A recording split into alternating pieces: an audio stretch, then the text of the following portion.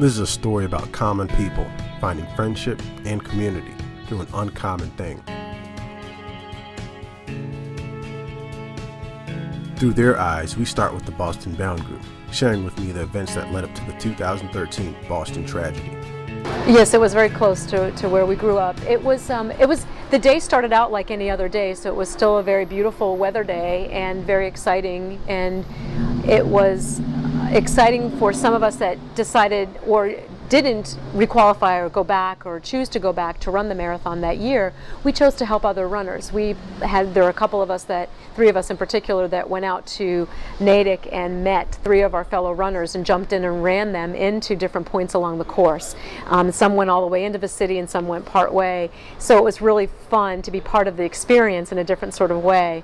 And it was a wonderful experience until that point where we learned at the hotel that people had been seriously injured and killed as a result of someone who ignited bombs and detonated bombs, I should say, there.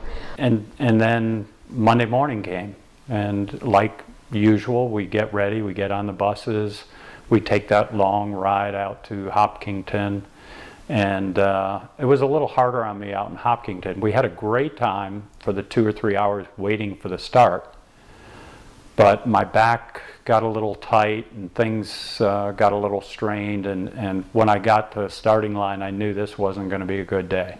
So Kristen and I were just leaving, just turned off Boylston onto Arlington, so this was probably about 3.5, 4 blocks from the explosion site. And I remember we heard the first pop and didn't say anything. We were talking, but it sort of caused us to pause.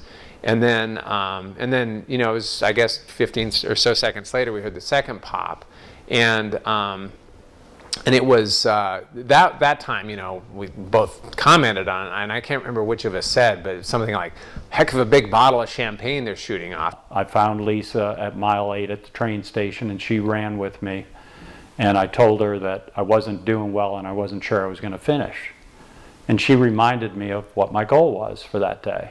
And that was to experience the finish. So as bad as I felt, she decided that instead of running 10 miles with me from 8 to 18, she was going to stay with me as long as she could. I did get across the finish line, but she ran all the way to the finish and jumped over the barricades about 100 yards from the finish. I finished the race, walked back to the hotel. It's just a block or two from the finish. Went up to my room and was showering. And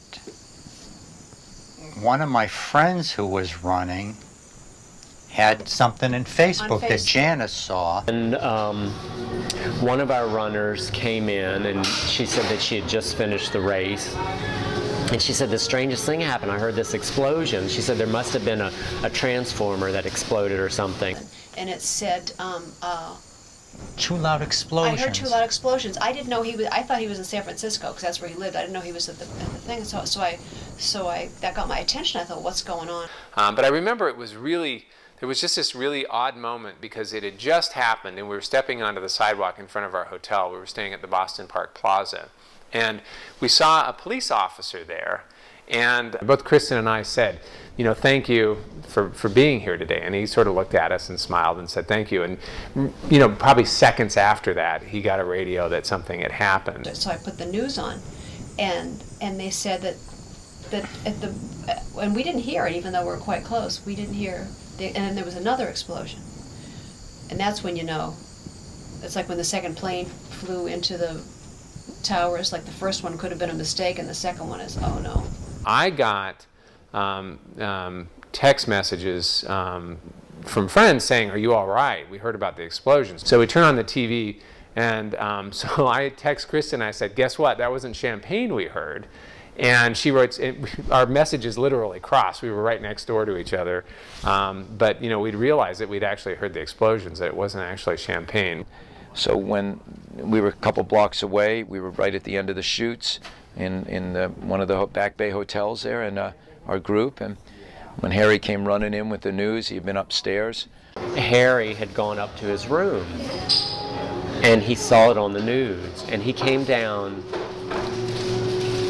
and he got off the elevator, And you could just see the look on his face. I had been at 25 and a half up to kind of the 4-hour people that we coach, and had walked my way back, and just through timing, it was actually indoors when the bombs went off, so I didn't even hear it. In fact, a lot of people even outside didn't notice. They were just a couple of blocks away. But And he said, hey, you all, there's been some bombings. There are people that are dead. We got to find everybody. I get dressed right away, and so we better go down to the lobby, because that's where we knew all our friends were gathering. And I figured that they would have known about it by then, but I walked in the room and everybody was still kind of involved in animated conversation and talking about their races and stuff. Yeah. And so I can't remember exactly what I said, but I know I said something about Mark. Did you know what happened? when he came screaming into the room, my God, you know, he said, you're not going to believe what happened. I honestly, by the look on his face, and with the fact that he was almost crying, and he was calling out so much to him, he interrupted. We were all in the room digesting the marathon, starting to, you know, we do it's a post-marathon, you know, kind of review, how'd it go, what went wrong, what went right, and he comes running in. I honestly thought that it was something like the president had been killed. It was that kind of feeling. And I remember Mark told me later on, he said he could tell just by looking at me that I wasn't kidding around. This was something really serious. In fact, he said, I thought you were going to tell me that the president was shot. All of us admit later on we weren't sure where this was headed. You know, if there was 6 bombs or 5 bombs, were the hotels next? And people were saying, oh, there's bodies everywhere, hundreds have been killed, and you know, we were scared.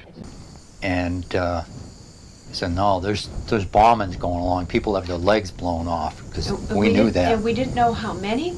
We didn't know if it was runners. We had no idea what was going on, but it was going on a block or 2 away, and they were telling everybody to stay inside.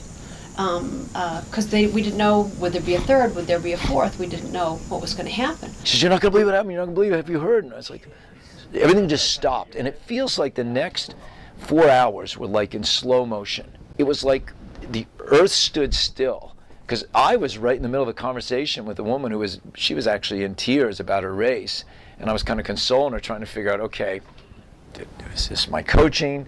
Did something go astray? And you're in that kind of mode, which is a little more selfish mode. I'm being selfish, worrying, gee, was it my coaching? She's worrying about her event, and it stopped. No one talked about their race for days. Lucky for us, everybody had made it in with no trouble. And blessedly spared any kind of direct involvement with it, but just to, you know, feel that, I mean, to have been there on that street when it happened, and then just to have, you know, the consequence, and just wondering about, you know, where is everybody? It was deeply personal, it was deeply sad, and at the same time there was an element after getting sad to be determined that we would come together and help each other out and support each other in getting through the experience. I mean, Emma, if you could have seen how quickly everyone just went into the mode of, are we okay? And let's make sure we're okay. By happen chance, my wife and I met this special Boston-bound group at a coffee shop in Charlottesville, Virginia. Their passion for the Boston Marathon was unmistakable. Our imagination was captured, and shortly thereafter, they agreed to allow me to follow them around with cameras over the course of 2 years, from the track to the finish line of the 2012 Boston Marathon. So Patriots Day in Boston is a holiday celebrated for lots of historical reasons, but for most of us it was a day off from school, a day off from work, and it was the day of the Boston Marathon, so it was a very big deal in our community and all the surrounding communities on the course of the Boston Marathon. We got very excited, and there was often parties prepared and barbecues and picnics and such. You'd find a lot of people on their rooftops. Hello. Are you telling Paula she's going to do great tomorrow? You're going to be a great runner. Thank you. I'm going to need you. Daddy, we had the same here. Okay, there you go. Businesses would shut down, and so consequently those that had to stay open, like banks and other businesses, most of the employees would get on their roofs and watch the course and watch the runners come through. And it was a very, very exciting, thrilling day. You would see people like Bill Rogers, and as a kid growing up for me and learning about the Boston Marathon and what it was like for these runners, I would go out and we would make sure we were out there at the point where we knew they would be coming. So we were at mile 16. We've got this ritual of things that we do. It's a convention for runners. Yeah, it's a People convention he knows for runners. in the internet all over the country, he gets to meet them. Yeah, I have friends all over the country and from other countries that I get to see. We go back and visit with our family. We have lunch every day with one of my good buddies from high school. We have dinner every year with Janice's roommate from when she was in Paris. There are just these rituals that we do that make it a holiday kind of thing over about 5 days. So we got a Charlottesville 10-miler one. That's probably Janice's, I'll bet, because she did that. No, I wouldn't have. Oh, the one hanging on the Yeah, top? yeah, I bet that is. Yeah, that was Here's the Austin Marathon I did in 2007. Mardi Gras Marathon, that was in New Orleans. That was the first major athletic event that went on there after the hurricane. We did that. This is the Bay State Marathon in Lowell, Massachusetts. That's where I first qualified for Boston.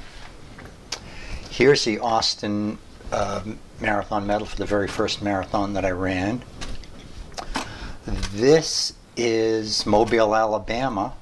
It's the first time I ever ran a marathon under 4 hours. There's a Charlottesville Marathon one. I did that the first year that they had that. Oh, and there's in the middle and the centerpiece is the Boston Marathon medal for the first time I ran it in 2009. And the Boston Marathon now that's like the cycle of my life, I think. I think that's what I work for in my training all year round. Everything's building up to that, and that's the test, and it's a celebration, and then when you get it done, it's turning the page onto the next year, the next cycle of my life. I mean, somebody measures their life out in coffee spoons. I measure out my life in Boston marathons. I lived in Boston in the 70s for a couple of years and always loved that city. And to me, it changed in the downtown area, but the Back Bay area, it was the same as it was in the 70s. Great shops, great streets, beautiful brownstones. I think it's a really special atmosphere, and I do think some of that has to do with the city. It's a really special city. I mean, it's accessible. It's very safe feeling, despite what happened this year. It's a very comfortable urban setting. It's historic. There's a sense of history as you walk around. There's not as many modern buildings as there are a lot of old churches, a lot of neat old parks, a lot of brownstones. And so I think that part of it right away puts you in the mode. I was going to come in here on Sunday, Thanksgiving weekend, get a little quiet time, and clean it off. It'd take a couple hours. See my, this is my, I keep that there because that picture still offends a certain generation of people. But that was part of my cutting my teeth, rooting for sports. That was a big moment in the history of the Olympics.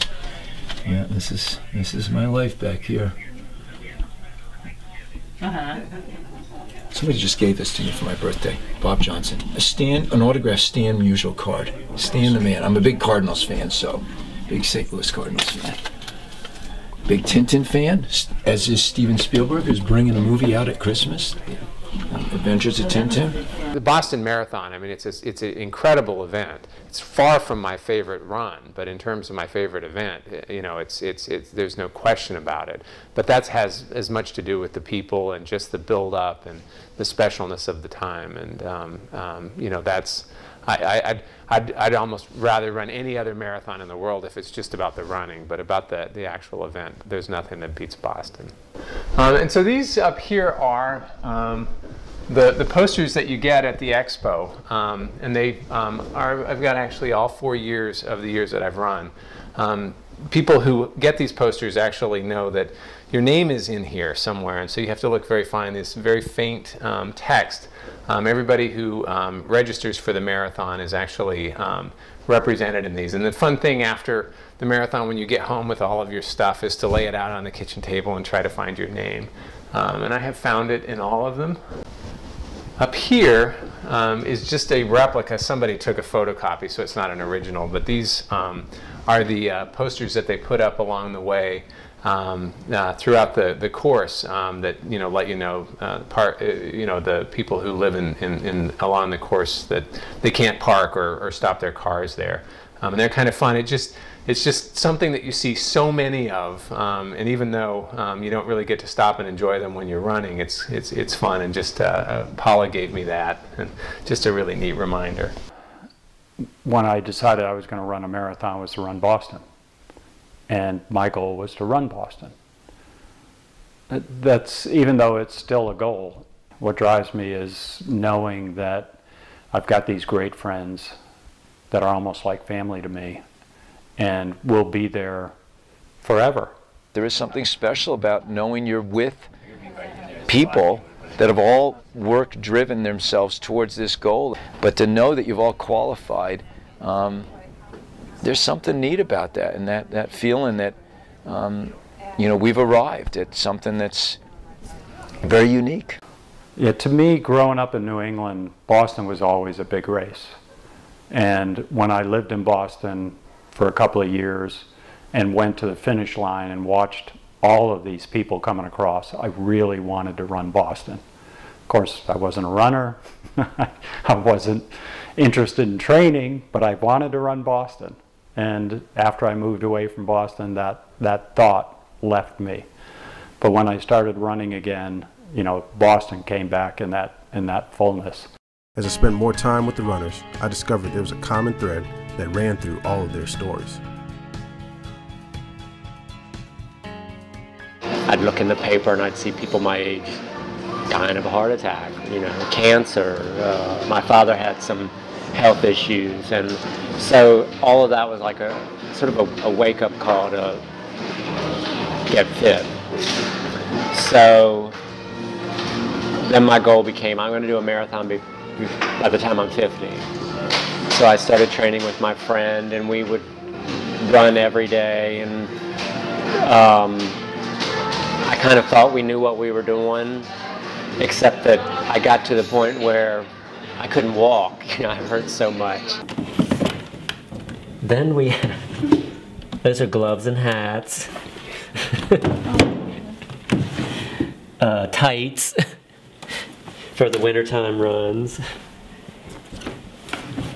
I think these are rain jackets. Yeah. Rain jackets and shoes. I've just weeded out a bunch. I just took about 5 pair to Ragged Mountain. What are each shoe for? These are racing shoes. These are my winter shoes because they have screws in the bottom for ice. These are everyday shoes. And then actually my newest ones are in the bedroom. I haven't put them in there yet. I usually have about 3 or 4 pair going. I don't know what's in here. Oh, sweatshirts and fleeces. That's it. That's it. I ran like a little bit, like up to a few miles, a few times a week, just as part of being fit. But then on my 50th birthday, I decided that I wanted to run a marathon. I had thought about it before for a long time, but just kept putting it off, thinking I'll do it some other time. But then when I turned 50, I thought, this isn't going to get any easier. If I'm going to do it, I better do it now. So I went out that day on my birthday, and I went to Barnes & Noble, and I bought this book. It was Hal Higdon's book about how to train for a marathon. And I saw in his book that if you're in decent shape to start off with, you could train to finish a marathon. Not run it fast, but finish it in 16 weeks. So then I went and I looked at the calendar and I found out what date was 16 weeks out. And then I went to my computer and I started looking for a marathon that was going to be 16 weeks from then. And I found one in Austin, Texas, and I registered for it. Again, I think it was that day. And the next day I just started training, just all by myself. I didn't know anybody else that ran it. I had no idea about other runners in the area. I didn't know anybody. I just followed what this guy said to do every day. And So, and that was the first race I ever ran. I never ran any shorter race. The first race I ever ran was the Austin Marathon in 2003. It was February 2003, 16 weeks after my 50th birthday. My daughter talked me into running the 10-miler, signing up 30 days before it started. And I ran a few 3s, a couple of 4s, a 5, a 6, and an 8, and I ran the 10-miler, and I thought I was going to die. And after running a pretty good 10-miler, 2 weeks later I ran a half marathon and thought, well, if I double it, I can qualify for Boston. So, you know, I guess I'm going to run a marathon now. You know, just it was all pretty exciting, and it was the culmination of everything that I was training for. You were scared. Was I? Okay, I was scared. So was I. I mean, dropped dead. Yeah, can I do this thing? I just didn't know if I could do it. And again, I didn't even think about pace or time or anything else. It's just, can I keep running for 26.2 miles? The longest I had run was 20 miles. I mean, we grew up in Boston, so I mean, the Boston Marathon was always kind of lurking in the background, and I knew that was a big deal. I didn't think there was any possibility I could ever qualify to run that. I didn't know exactly what the times were, but I knew it was faster than I would expect to run. When Cynthia and I first got married, she's coming out of college, finishing a collegiate career. It was the first time ever the International Olympic Committee had voted and they were going to allow women to run the marathon in 1984 in the Olympics. And the timing was perfect because Cynthia felt pretty strongly she wasn't done. Her scrapbook, so to speak, wasn't filled up yet, and you know, some unfinished business with her running. I'm a firm believer in no regrets for athletes. You know, you don't want to be saying would have, should have, could have 20, 30 years after the fact. So she said, I'd like to try this, and so I started coaching her. She had never college coach anymore, and of course the college coach wasn't coaching her in the marathon. And I had zero experience other than being a runner myself, and she won her first marathon, Marine Corps marathon, and from that point forward, I began to really focus more and more, less and less on my own personal running, and more on teaching and guiding and advising and coaching, helping others to either get started with running, very much like what you've been through in Laura, or all the way up to trying to get to the Olympic trials. It was a case of almost there. I missed qualifying for Boston by 2 minutes and 6 seconds. So right after the second marathon, which was Richmond, I got together with Mark, and he said, shoot for national in March. He said, you'll definitely get there. Somebody encouraged me to go see Mark Lorenzoni, and I did, and I went in and introduced myself and showed him the program that we had been doing, and he said something like, well, you fool, this is for an 18-year-old and you're 50. So he started red slashing my program and got me on the right path. So I made it to Richmond, my first marathon, and did that in 4 hours. And with his help on the second one, I knocked it down to 3 hours and 30 minutes, give or take a minute or two, I can't remember exactly. And was on my way to Boston and really didn't know, I'd probably heard of the Boston Marathon, but didn't know the magnitude of it. And that's how the Boston Bound group got started. It was just about 3 of us there at Ragged Mountain saying, let's train for Boston. Look, this is the one I didn't finish, but he said I deserved it anyway. I don't know, 89 degrees. Awesome. Oh, this was my first Boston. Heidi was shake and I was bake. Oh. Shake and bake. So that would have been my first Boston. One of the things that really pushed me was I would go to Greenberry's on Wednesday mornings after doing my workout, and on the other side of the coffee shop was a group of 7 to 10 people every Wednesday, and they were the Boston group. And I sat there and I looked at them every Wednesday and I said, pretty soon I'll be sitting with you. And that was my goal. Mark kept saying, join the Boston group now. I said, no, not until I qualify. These are some of the best friends I have, and probably some of the best friends I'll have for the rest of my life. Kids table or?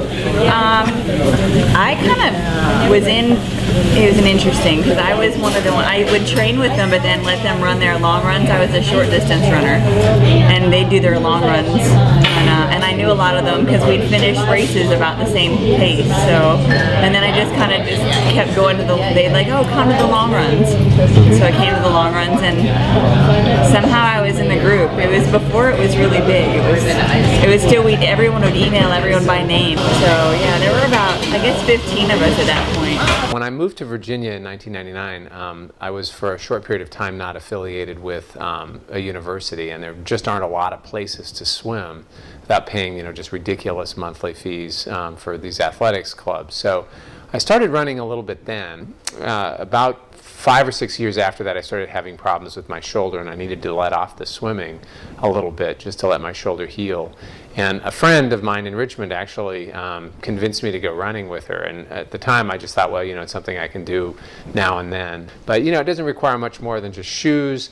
You don't need a membership. They're not going to close the streets for a swim meet or something like that. It was just available all the time, and I liked that a lot. But this is one that Kristen gave me after the marathon. We will finish the race, it says, with hundreds of shoes forming a heart. And this is really, just to remind us why we do it, and that even though Boston 2013 was not the perfect Boston, it's still very special in many ways, and it will continue to be special. Then somehow I found out about the marathon training group that Mark Lorenzoni coaches and the Charlottesville Track Club runs. So I thought, okay, I'm going to try this. So that was the first time I ever ran with anybody else, ever trained with anybody else. And I went to Mark and said, I want to qualify for Boston. You think I can do it? And he looked at what I'd done in the past and said, yeah, I think it's within reach. And so he wrote out a program for me. And I went through the training. And that fall, I went to the Bay State Marathon in Lowell. I mean, if you'd asked me 6 years ago today, will you ever run a marathon? I'd say, no, absolutely not. There's no way that I can do one thing for that long without some sort of a relief. I mean, I'm the kind of guy that can't sit through a 2-hour movie without getting up and fidgeting. And the idea that I could just dedicate myself to something like that for, 3 or more hours just was insane. And I'll tell you, I've run now not just marathons but ultra marathons, and not just ultra marathons, but I've actually done a 50+ mile race. I have run for 10 and almost a half hours, 54 miles in the mountains. Yeah, it shaped me. And I qualified for Boston. But that was about my 7th or 8th marathon before I did it. Then after I finished the marathon, I went to see Mark to tell him I qualified, and he said, well, he said, if you want to keep doing this, you're going to run Boston now that you're qualified. So I got a group of people that train to run Boston. He said, you could train with them. The goal for all of us, I think, or for the most of us, is just to be together. A lot of people say that they hate racing. What they love is the training. And they love the training because of the camaraderie. I can't even remember when. It's probably about 5 years ago, no, 6 years, pushing 6 years ago. And I had no idea what to expect. And somebody had told me about the, wow, wouldn't it be awesome if you qualified for Boston on your first marathon? And, going into a first marathon, and by the way, I was largely self-coached. I had friends that I ran with, but I didn't really have, somebody like Mark. I went out, started running my first marathon, and, quickly found out I was going to be running a pace that was very close to qualifying for Boston, and I came within about 8 minutes of qualifying for Boston. And of course, when you're that close to something that everybody in the world thinks is really cool, all of a sudden it becomes incredibly cool to you. And so after that first marathon, I thought, shoot, I can shave off 8 minutes. And so I set that as my goal, and in fact, about 4 marathons later, I mean, it took me that long. I think if I'd run a 350 as opposed to a 328, something that was more like 30 minutes away from my qualifying time, it wouldn't have been a passion. But that I was so close, on my first time, really kind of cemented in my mind as something that I really wanted to do. And when I started running with people in Charlottesville and just got to see the group that is the Boston Bound group, and the friendships that had formed and the fun that they had and all that. This isn't just Boston, but These are all but one of the races that I've run. I lost one race bib. Other than that, everything that I've done is there, and then all of the races that Jay has run. So we've got the Boston 5K that Jay runs, and then the Boston Marathons, various places through here. I'm not finding one right now, but it's interesting. Yeah, here's a, oh, this is also a 5K. This is a Boston Marathon. Here we go. Yeah, and so they're all there, but also 10Ks and various other things, the 10-miler. Even my ultras are in there. The Boston Bound experience is about family. It really is about a family of friends who have come together with a common purpose, which is to train and run any and all possible marathons, but with the hope and singular goal of qualifying and running Boston because of the prestige associated with that particular event. That people really would like to see that dream realized. They hear about it, they've seen, they've read about it, but to actually experience Boston can be a once-in-a-lifetime experience for some folks. So they train very hard for it. So Boston Bound in Charlottesville is a really cool way of bringing I feel another layer of family together. So he said, okay. We said, well, you just sit tight, and in the next few days you'll get an email from Heidi Johnson. She said, she's the captain of the team, and she'll tell you what to do. And so that's how I started running with the Boston group and trained with them over the winter of 2008, spring of 2009 for my first Boston Marathon in 2009. But what's amazing about it, I think, is you're aging. I mean, you are no kid anymore, no matter whether you start when you're 30s, 40s, 50s, whenever you start. But it's quantifiable. You're getting better. You're getting faster. You're getting better, and you're getting older, which is an amazing thing. So it's like, how far can I push this? Yeah, in a way, I'm a freak of nature. Yeah. So, how many years passed between your first marathon in Boston? It was about 5 years. Yeah, it's about 5 years before I qualified for my first Boston. Oh, how I love a good cup of coffee amongst friends after a brisk run. This is us right before going to Boston. I just ran with those guys. Pretty fast for some old dudes. I feel like twice my age. So, we're out here. This is one of their recovery days, last day before Boston. I think it was an eye-opener. I'm 27 years old. These guys could run circles around me. This is my third Boston, and it's number 11 marathon. Your 11th marathon? 11, yeah. So what are you looking for this time around? Well, I'm looking to have a very good Boston. I have a goal time of about 3 hours and 23 minutes. But more than that, I just want to have a really good Boston experience. My last two have not been so good, and it's a great race. It's a very mental race, and it would be nice to actually enjoy and feel good at the end of it. But I do have a goal time of 3:23. Kristen and I are going to be running it together, so I think part of the goal is for us to just have a really great day together. Okay, awesome. It's really hard, yeah. So why didn't the last two go well? I was injured last year, and then it was just really hot, and I just don't do heat well. And the year before that, I still don't know what it was. The race starts at 10, and we all get up at 4:30 at 5 and run at 5:30, and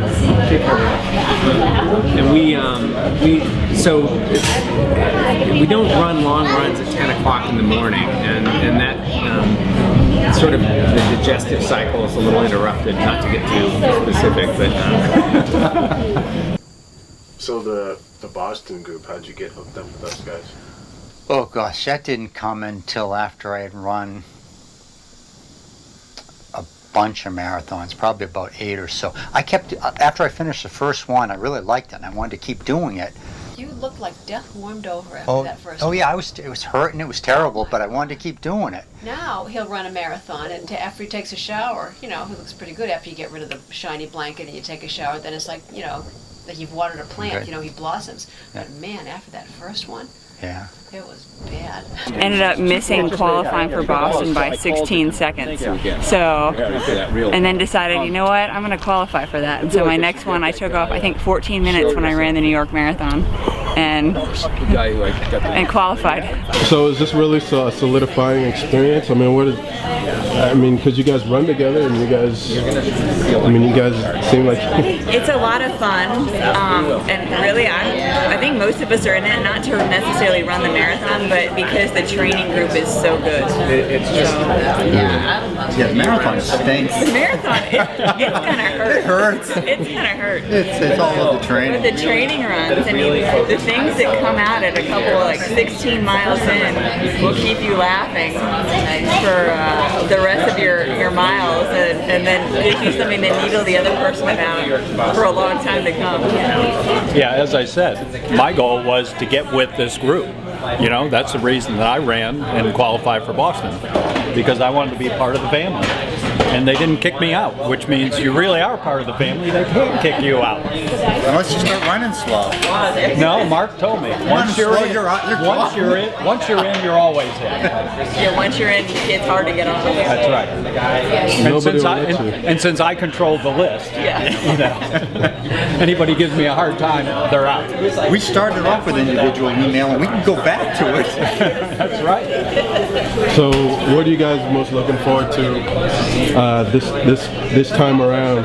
The beer at the finish. The post-party, yeah. What are you, Harry? The bubble tea? No, I'm looking forward to it, like a finish, standing up and smiling, seeing the finish line. To be truthful, I'm looking forward to seeing the finish, because I didn't see the finish last year. I ran across it, but I was unconscious and don't remember anything. Wow. It's a tough race, huh? Yes, it is. Yes, it is. We quickly got acclimated to the fun that is Boston. Before the big race, the runners broke bread and prepared for the big day. I am. I'm actually, you know, it's the one thing I don't like about marathon running is heat. And so tomorrow I get lots of heat, which means I'm going to learn to like it, and I'm going to learn to work with it, and it's not going to be my best day ever, but you know what? I'm going to finish, and I'm going to finish strong. And I'm really excited. Are you visualizing getting across that finish, seeing these people? I'm already across that finish. I'm visualizing doing smart stuff, taking it easy, and really having a great, strong finish. I did this in Chicago, and it's a little worse this time around, but you know what? It's going to make it all the better. Awesome. Hey. It's the day before the race. Yes, sir. You got a good night's sleep last night, I bet, didn't you? I get a good night's sleep every night. So you didn't lose. So you didn't lose any sleep last night. Nope. So what are your final? Well, today we've just watched the 5K. Very exciting race. Then next on the agenda is a brunch with the whole big running group and words of wisdom from our coach. And then I headed back to the hotel room, put my feet up on a stack of pillows and lay down for the rest of the day. And usually have an early room service dinner, make my final preparations with my outfit, and then go to bed, go to sleep. Go to bed. And there's a social aspect to it that I'm simply not willing to forego. And you know, the dinner the night before is really a great time. But for me, marathoning, you know, it's really about nutrition. It's about a good night's sleep. It's about, you know, resting up well. But it's also about, you know, feeling sort of at peace with the whole process.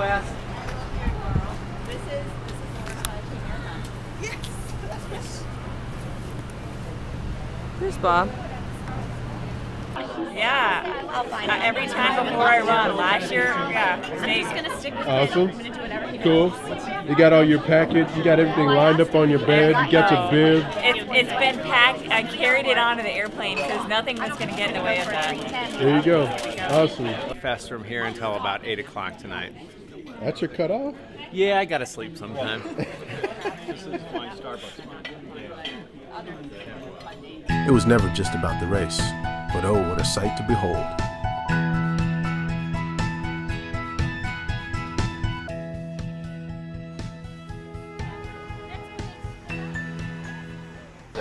Boston Marathon means family, it means running, it means community. It's really about the people. It's about the connection of people, be it on the course and off the course. The connectedness of people in that community is incredibly proud and strong and vibrant.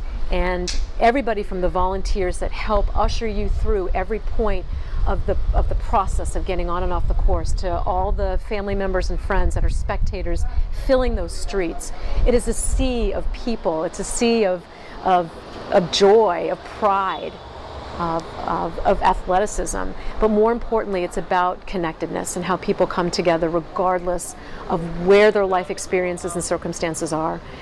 There's so many different people of different walks of life that come together on that one day, in that special moment. It's Boston, this city, and the history of the city, and the Charles, and the villages you travel through, and the hilly terrain, and the starting time, and the age of the race, and the prize money, and the great runners over the years that have won it, future Olympians, Joan Benoit, Bill Rogers. If you ask just about anybody that's trying to get there, it's got nothing to do with Boston versus, what's the difference between Boston, London, New York, Chicago? I mean, that's kind of pretentious to say one city is that much better. It is a beautiful city. I love it.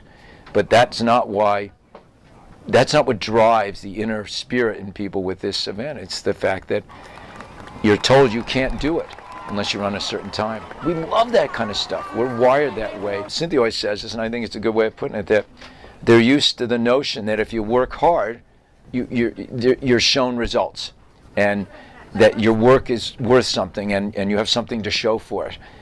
Boston was a holiday of sorts, mixed with elite athleticism, joy, and the triumph of humanity.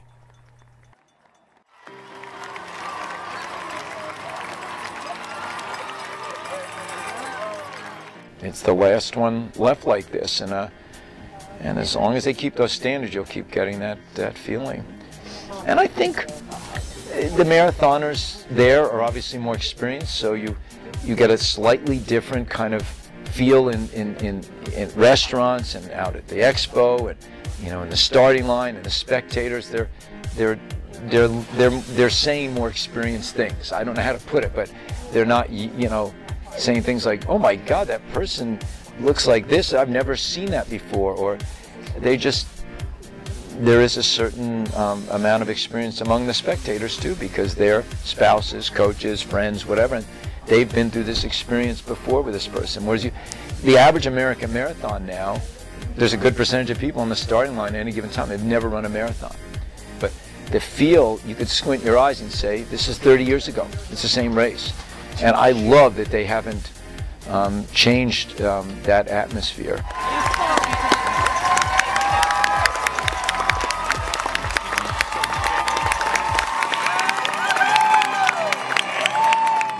What was your first Boston run? Awesome. It was like the most incredible experience. Like, you can't imagine. It was just, I mean, I was so lucky to have people there that like Heidi Johnson, who had been to Boston many times, and I kind of like just latched onto her. It was like, don't leave me, whatever you do, and it was just an amazing experience to see that many like-minded people that are there for the same reason, basically. You're talking close to 30,000 people. Whoever dreamed that there'd be that many people would run one race? The anticipation was incredible. The race went off and it seemed very easy, especially with Paula giving me the tour of 26 miles, waving to her aunts and her cousins and her sisters and brothers, and we stopped at her parents' place where they've been watching the Boston Marathon for, who knows, 50 years or so. Heartbreak was amazingly easy, but when I reached the top, I realized that I was starting to get a little tunnel vision around the edges. So tunnel vision closed in right about Mass Ave. But I saw the bridge, I got onto the bridge, but the next thing I remember was waking up in the medical tent. And I was absolutely devastated that I hadn't finished. So I asked him, did I finish? I looked, I didn't have a medal around my neck, totally dehydrated, They gave me 2 IVs. I was in the medical tent for 2 hours. So they finally let me go, and I'm walking back to the hotel thinking about the party that I've been missing, and I walk in, and the first person that sees me is Mark. And you know, I'm still bummed out that I didn't finish. And Mark sees me and he yells, "Gaffney, I can't believe you finished." And I went, "What? I finished?" And he goes, "Yeah, and you ran a PR too."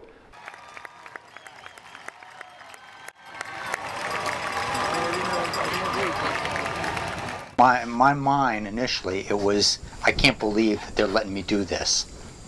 I think that was my first reaction to it all. Your thoughts at mile 25.1, because that's where you kind of... Oh, it's horrible. Yeah, my first Boston, I bonked at about 25.1. Literally, this had never happened to me before. It came on all of a sudden, my legs just got floppy, and within a couple seconds I collapsed on the ground. Before that, I was getting kind of a tunnel vision kind of thing, where my thinking wasn't clear. Literally, I was only seeing right in front of me. I wasn't even seeing the crowds on the side. But I just fell down, and I remember hearing people say, "Get him off the course, get him off the course." I'm thinking, no way they're going to do this to me a mile away from finishing. And I get up, and some woman kind of took me by the arm, and she said, "I'll walk with you." Can you believe that? Yeah, I mean, she's finishing her own Boston Marathon, and she said, "Well, I'll walk with you." And so she walked with me, and we walked until we got to Boylston Street. And Boylston Street is the finish, and probably about a quarter of a mile down or so, you could see the finish line. And I saw that, and I was finally able to stop walk. I was able to get myself into kind of a slow jog, but I thought, I'm not going to walk across the finish line. I was going to get in a jog, and I got myself back together then. And I said, "Okay, go ahead now, I'll be fine." And so I jogged through to the finish. And as it turned out, even with walking most of that final mile, it was the fastest I'd ever run a marathon. I got a personal record by, I think, 8 seconds. So if I hadn't jogged that last part, I wouldn't have done it. And I requalified to go back to Boston that year. And I tried to find out who that woman was by looking at the finish line pictures, and she had her jacket over her number. I wanted to send her roses. I would just say this was this is my 4th Boston, and this is my best, most fun Boston Marathon out of all of them. And it was also my slowest by more than an hour. And it was definitely my hottest, but it was just a lot of fun. I ran with Paula, and just before we got to mile 10, we realized that it was a hot day, and it wasn't going to happen in terms of speed. So we decided we would just make the best of it, and we took in all the sights and had a lot of fun. And when we wanted to run through a little sprinkler and get wet, we did that, and we slapped a lot of kids' hands, and I ran through Wellesley College. And we just made sure that we were ready. We had our chairs and our family members and friends and picnics and barbecues, and we'd get out there and we would cheer the very first runners on. And it was a very big deal because there were a lot of police officers and motorcades coming. And then we'd see people like Bill Rogers, and we'd see people like Joan Benoit and Dickie Hoyt and his son that he pushed in his wheelchair. And we would cheer and cheer and cheer to the point where there was very little space on the sidewalk because everybody was out there cheering these runners on. And we would be out there for hours. And it was great. It was a wonderful experience. Always with the Ryan family. Their ancestor, their grandfather, won the Boston Marathon 100 years ago this year, and they're all 25 of them are running the race today. Wow! In memory of their great grandfather, whatever. Yeah, 25 of the descendants are running. It's name is Mike Ryan, was the guy who won in 1912. Just the week the Titanic sunk. It was a... That's what you call poetry in motion. I think back for my first Boston, I was just scared to death, nervous. You know, like just afraid I was going to mess up. But I'd been coached very well, and I sort of run with a plan. I've done that from the beginning, and I stick to the plan most of the time, and it works. So I managed to do it and qualified for the next one. I mean, what's that experience been like, having Mark as your coach? Well, it's amazing. I don't know why he gives like he gives, or how he does it. He's there basically for you every step of the way. I mean, you come around the turn at mile 25, and there he is with words of encouragement for you that get you down that last mile and point 2, which is the hardest part of the race. And how long have you been running? 7 years. So is your story, do you have a typical running story, or you're just kind of like a wonder kid? Yeah, the wonder is I wonder how I can do it. No, I don't know. I just, you know, I kind of give it all to Mark because he's a smart coach, and I listen to him and I do what he tells me to do. Every medal you have? Except one I gave to Mark, my Chicago 10-10-10 one I gave, and I felt just like he got me there. I think it's at the store at Ragged Mountain. There's a few that aren't for marathons. There's probably a few that are littler races. She was with Kenny. She's 9 miles in. Okay. She was with Kenny. 34.75. How are we looking, man? I was just saying that. Here comes another Cornhusker. Go Huskers!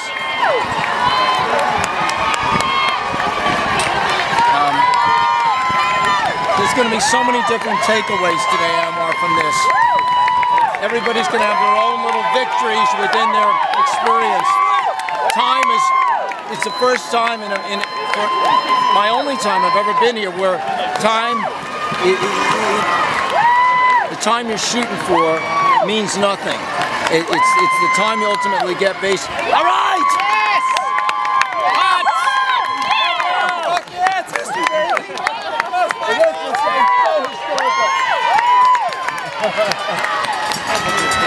Bill Potts. We just horrible in the heat. So you just saw, Anwar, an example that everybody's going to have something positive to take away from this. Whether they decided to drop out, whether they decided to walk, or whether they just ran slower, but not so terribly slow as well. As long as they're feeling good, you saw how he felt. He looked great. He looked better than he did last time when he ran a lot faster. So they're smart. That's the thing I'm most proud of. All of them behave, you know, they use their smarts, their experience today. It was crazy. It was very thrilling and exciting. It was the most incredible feeling of sensation in terms of hearing and vision.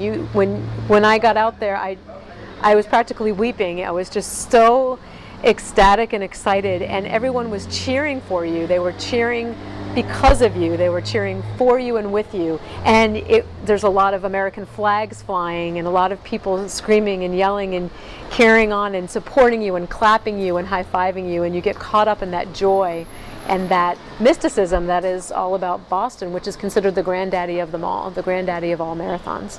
So it was really, really thrilling. Here he comes! There's Jim! Go Jim! Go Jim! Attaboy, Jim! Attaboy! Attaboy! He did good. He did really good. He's hating it, but he did good.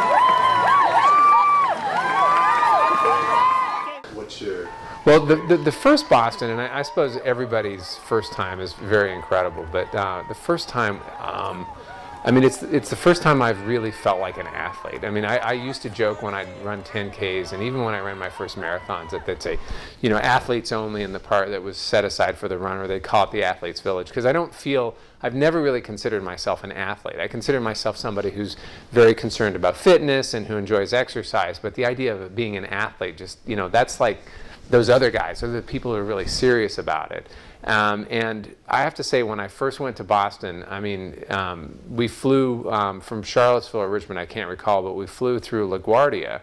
And so it was a short flight from LaGuardia to Boston, but everybody there was going to Boston. I mean, that was pretty much their, you know, where they were flying to. And so you could tell that there were a lot of people just by the, you know, shoes that they were carrying, or the real lean builds, or the, you know, you could tell there were a lot of marathoners there. And the captain of the plane came on shortly after we took flight. You know, we were airborne, and said, you know, and we want to, you know, give a special acknowledgement to all of our, you know, all of our Boston Marathon runners. I hope you have a really great race on Monday. And the whole plane, you know, erupted in applause. And it's like, wow, they're talking about me. I mean, this is like, that's the first time I've ever had strangers spontaneously break into applause for something that I was about to do. And, you know, that feeling carried all the way through. It's like they shut the streets down for us. It was just a big party. Everybody, you know, here's a city that's literally being invaded by tens of thousands, well, hundreds of thousands of people, probably, when you count all the spectators and everything, and they're shutting down streets, and traffic's a mess, and all the cops are, and, you know, they couldn't be nicer and couldn't treat you any better. And even right to the end, I remember going back home, went through TSA, and of course, you know, you couldn't wear your medal because it's metal, but I did have my finisher's jacket on, and, you know, TSA people are not known necessarily for being polite or friendly or engaging. And, you know, this gruff guy is checking everybody through, and he sees my finisher's jacket, and he said, "So, did you run the Boston Marathon?" And I said, "Yeah." And he said, "How did you do?" And I said, "I did great." And he's like, "Oh, good for you," you know, and just, you know, I mean, that's what it's about. Cool, man. These are all my half marathons and other things like the Charlottesville 10-miler are in here. And then these are actually all my marathon medals. I think I've run close to 20. I think it's maybe 18 if you count ultras at this point. So this was actually the marathon that I qualified for Boston, the Ridge to Bridge Marathon in North Carolina. And it's actually a handmade pottery medal, which I think is really cool. And then the Boston ones, they're all very similar. This is this year and all the other years. But this is the Berlin Marathon, which is actually the marathon that I qualified for this year's Boston. I ran that in September. Kind of a cool medal as well. And wine glass, one of my favorites. It's actually pressed glass. This is in North Carolina, or no, North Carolina, excuse me, in New York State, and just a really, really pretty medal. So that is where all the medals go, and I think that's my jackets I wear. So they're not in any special place. Oh boy! Oh boy! She got that.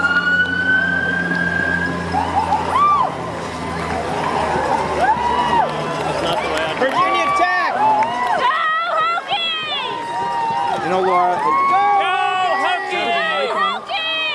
What? Just have a mic on it. Are you mic'd right now? I am, but I can't. Well, if you can hit record, then we'll sync it. Well, Laura, you just saw what went by. I was telling some of the people this morning on the way with the bus. That one thing I do feel confident about. One thing I feel confident about is you're smart, and you've learned so much over the last few years. And it's almost in a way that all that training and all that race experience has prepared them not to run fast today, but to run smart and to be safe and to be alert and to be aware of what's happening around you. So you can at least either come out of the race like Kenny did, smart, or slow down like a lot of the folks have wisely. That's what 25 miles and 89 degrees of heat will do to you.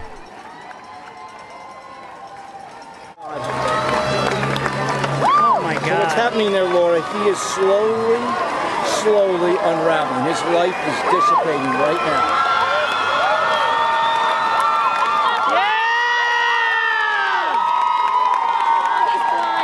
it's good they got a medical person right next to him. Because if he goes down, he could hit his head. He has no control right now. He's virtually nothing. This hill, they should be running. We'll see them running together, Katie and Captain Heidi. They're walking and pulling cramps, it looks like. Boy, oh boy, Bob. That ain't good right there.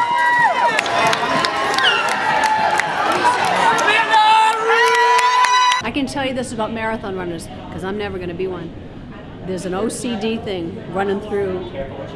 It's true. I mean, OCD can be a good thing, obsessive compulsive. Not really disorder, it's just like that's how they are. I was sitting around a table with a whole bunch of runners a couple years ago, and I was just getting to know them, and I said, okay, so who here alphabetizes their spices in their CD collections? And they're like, oh, yeah, I do that, I do that. They love to be in control of everything.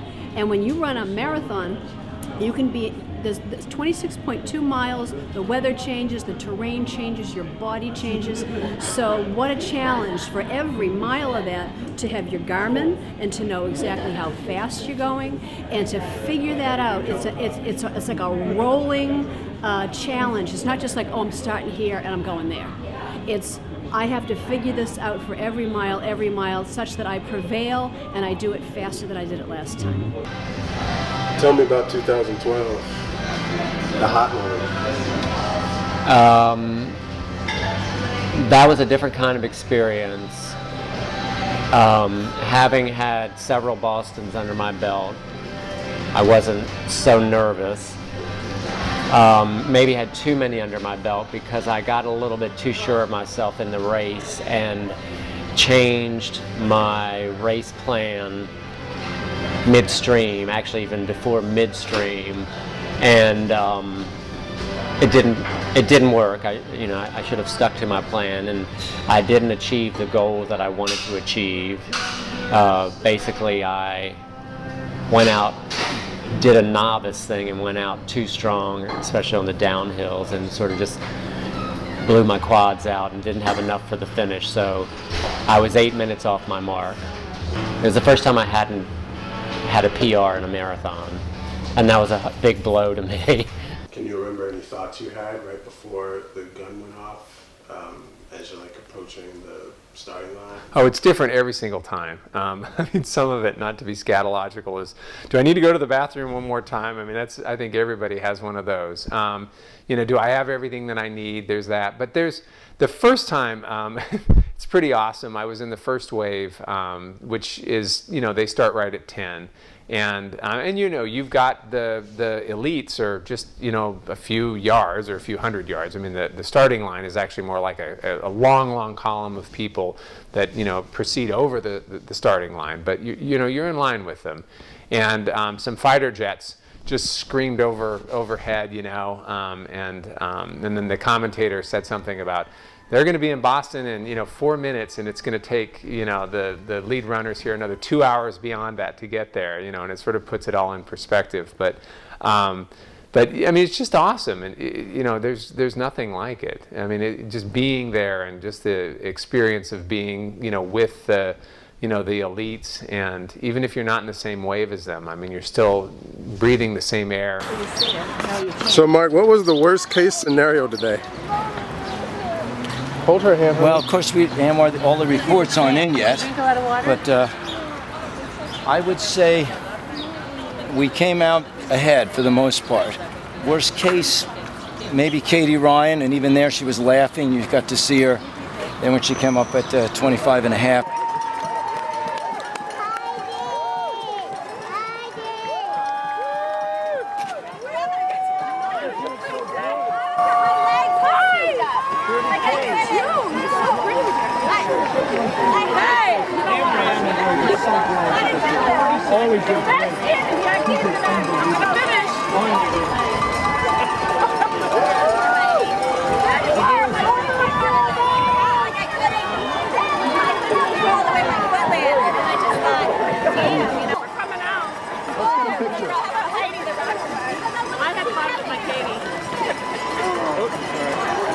Oh, now we can relax. Can I tell you what we need to do?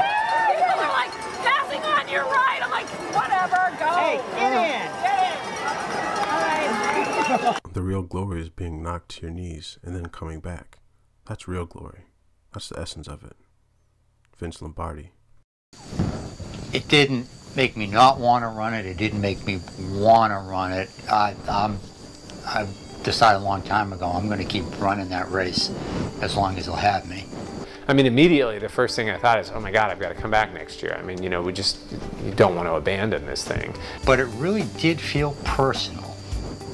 I mean, I'll say that. If, you know, I mean, I think I get more of how people in New York felt after 9/11. You know, you and Laura have been there, and you know, I mean, that finish line, it's kind of hallowed ground. I mean, there's something very sacred about it in that it is and I'll tell you, when you're running it, it's hallowed ground. You know, the bombings were an attempt to take away something sacred to the runners and to the citizens of Boston and to America. So you bastards! Yeah. You live here. How Yeah. This was like our city. Everybody must feel it when that happens. This is our city. This is our race. It was instantly shocking, and then it went from shock to determination that we were going to get through this and we were going to stick together and help each other out and support each other. It was very, very painfully sad to see the people that were injured most were people who were cheering us on as runners.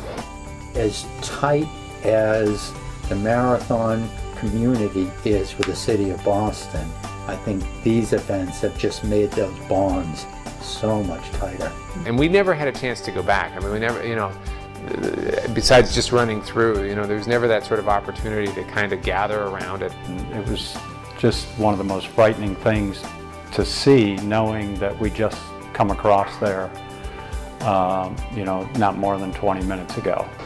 There were family members and friends. There were people that were spectators that were there, and their heart and soul was about cheering on their family members that were running, perhaps for the first time. And now you hear this overwhelming chorus of people saying, I'm going to Boston next year, I want to be there, and Boston's strong, and the Red Sox. And it will not be ruined by this. And In fact, it'll be all the sweeter, you know, as life is when things go wrong. But just in contrast, it makes things sweeter.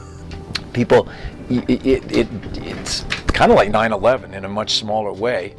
It unified people, and you know, the interesting thing that comes out of a tragedy is there's a notion of peacefulness afterwards. You know, at least for me, you know, I would like to go back and sort of have that closure and sort of regain that sense of Boston as a wonderful place that it is. It's a life journey. It's a unique experience in one's lifetime that if they're able to realize it and you cross that finish line in Boston, it is one of the most awe-inspiring events that you can ever realize. And for me personally, it's the culmination of lots of road work, lots of conversation, lots of people time, if you will, learning about how to better yourself as an athlete and as an individual. I think there are people in Boston that day or the next day decided they would run the 2014 Boston Marathon, and they would do whatever it's going to take to get in there. And I can't wait to see the people that were injured at the start of the race and the finish of the race being heralded and celebrated for who they are and for what they endured. This notion of Boston is so much more than the race. I think that's what it reminded me of at that moment in a graphic way, that really when it's all said and done, it isn't about times, it isn't about how fast you can run.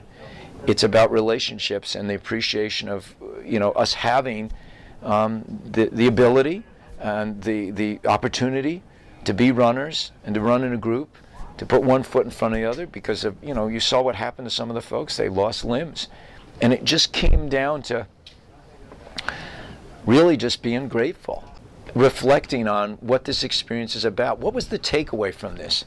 And to me, the takeaway is that, you know, the spirit is greater than the negative. When I'd be thinking, I don't want to go out there, I was thinking of those people that suddenly didn't have a leg or didn't have two legs. Think, oh my God! Imagine, like, you know, you wake up in the morning, you have to remember again that those people blew your legs off and say, I'm so lucky, I got everything. why wouldn't I go out and run? And I continue to find that just very motivating, just to get up and move and do it, because why wouldn't you? Another journey begins.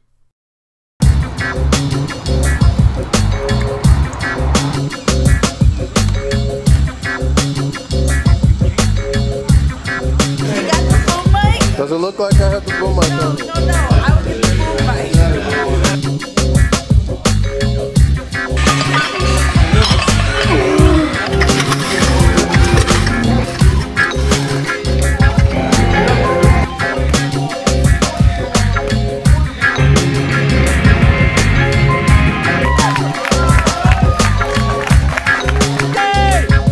Good job, Laura!